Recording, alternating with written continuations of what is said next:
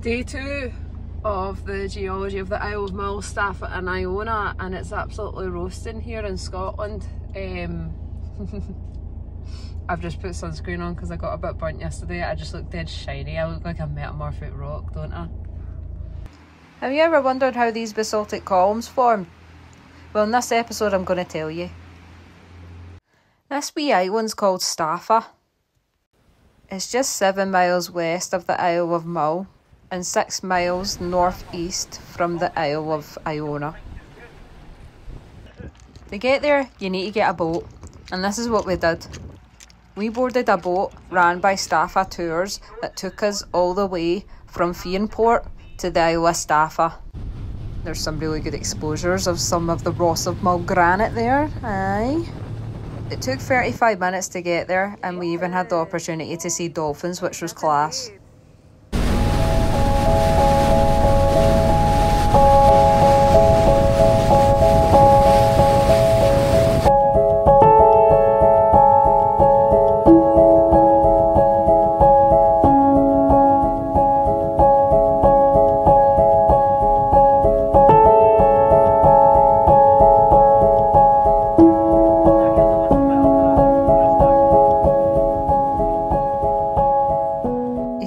See that there's 3 different units that make up Staffa.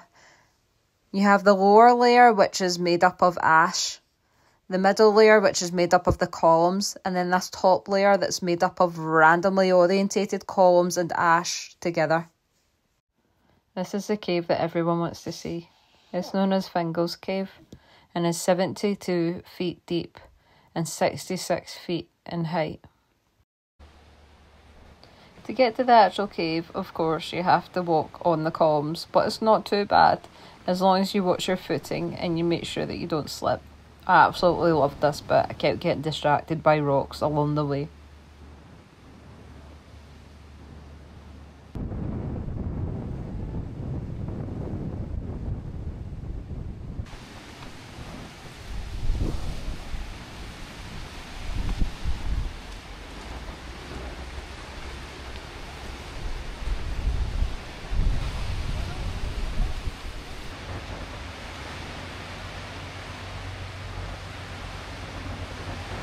This is Fingal's cave, situated on the Isle of Staffa, just off the west side of Mull, right?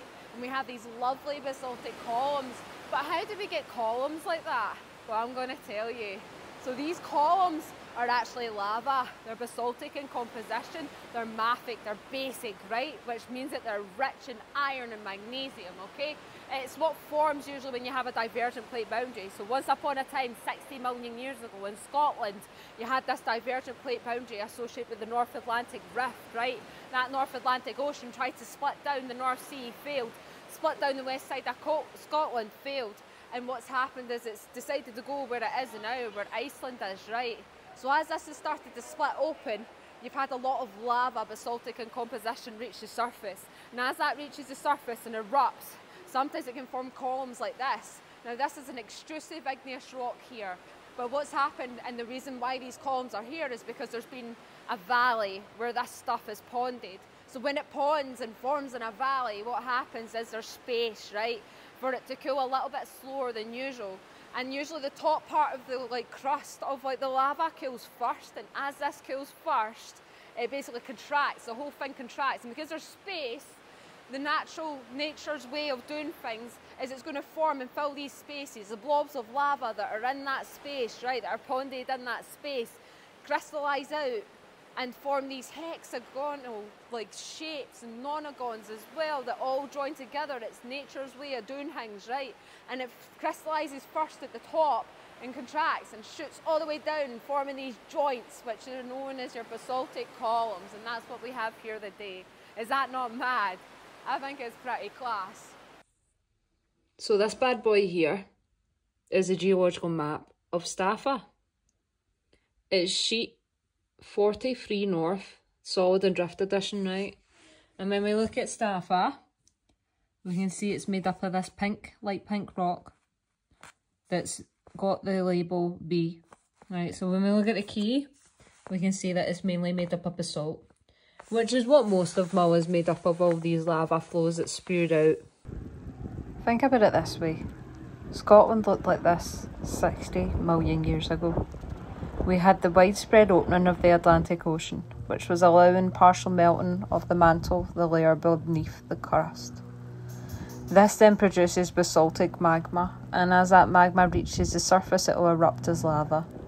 And here you can see the basalt is crystallising very quickly, turning into the black basaltic rock that you can see in this video. As the crust drifts apart and creates new oceans, we get basaltic lavas erupting at the surface. And when there's space for it, it will form columns. Here is just a normal lava flow from the recent eruption, July 2023 in Iceland. It's going off all the time. There's constantly eruptions in this area of Iceland. It's really hot stuff. It's molten lava coming out of the ground and crystallising quite quickly to produce that basaltic lava that we see today. It's dark in colour because it's magnesium and iron rich, as I've already said, and it's fine grained. Sometimes it produces vesicles, which are really, really pretty to look at in the rock. Sometimes it produces porphyritic textures, and other times it just produces basalt. But aye, that's basaltic lava, and I hope you enjoyed my video. Thank you.